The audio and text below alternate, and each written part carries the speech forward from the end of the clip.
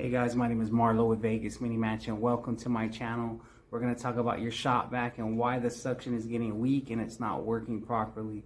So I know my Shop-Vac saves my life every single time. I primarily use it for picking up leaves in the backyard and then cleaning my vehicle and also cleaning stains around the house. So let's talk about getting your Shop-Vac back to work.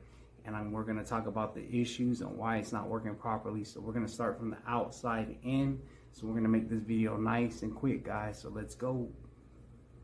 All right, guys. So we're going to talk about this rigid Shop-Vac here. And we're going to talk about what are the problems, why you have poor suction. So I remember when I loaned out my Shop-Vac for the first time.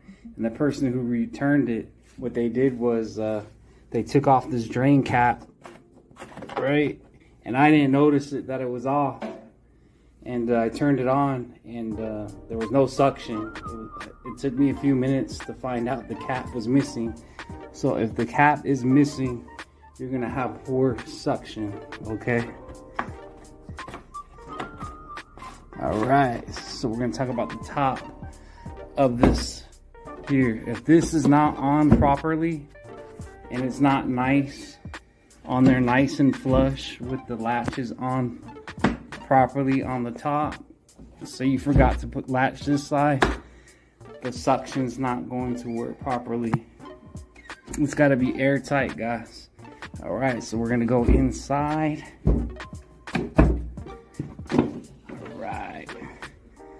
Oh, one thing I want to talk about. So come right over here to pick up leaves, right? So a lot of times I find that when I'm picking up leaves, a lot gets caught in this little chamber here and also here. So whatever you're trying to vacuum, you may not be getting suction because everything's trapped inside here. So what you can do is take a broomstick and stick the broomstick down the hose to get down whatever's caught inside the hose. Okay, guys? All right, so now we're gonna go on the inside of the vacuum. So right here, as you all know, here is a filter. And what I have, if you just have a paper filter, you need to change it to a foam one. And the foam one is the best one you can have.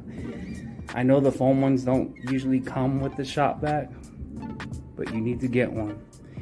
And this is a little hack that you should know, so you don't have to keep on buying filters. You can use this here. They use it for pool filters. I'll put it down in the description. They're real cheap, and what this does is it blocks the filter from getting as dirty, right? And it keeps all the filth pretty much out. And when it does get dirty, it can be easily cleaned and keeps the airflow to where the suction stays stronger longer. Does that make sense? All right, the other reason why you have poor suction is this filter. When you bang it around, right? See, it's on nice and tight, right? But when you're banging it around, it comes loose, right? It becomes loose, and then debris gets caught in this filter cage, right? So I like to pick up leaves. So when this becomes loose and it's not on flush, and you know it's on flush because you'll see the little nipple go on the bottom. Okay, look for that. And what happens is little debris gets caught in here, and leaves and debris gets caught in here, and this filter's here to protect the power, right? So you gotta get all this debris out of here and just simply put on your filter and you're back to business. So that's the reason why you're having poor suction. All right, guys, so another reason why you're having poor suction, whatever you're sucking up, right? So here's a bunch of leaves and rocks that I vacuumed. You cannot wait to whatever you're picking up till this gets full. What I like to do right when it gets around there, just below half, I empty out all contents.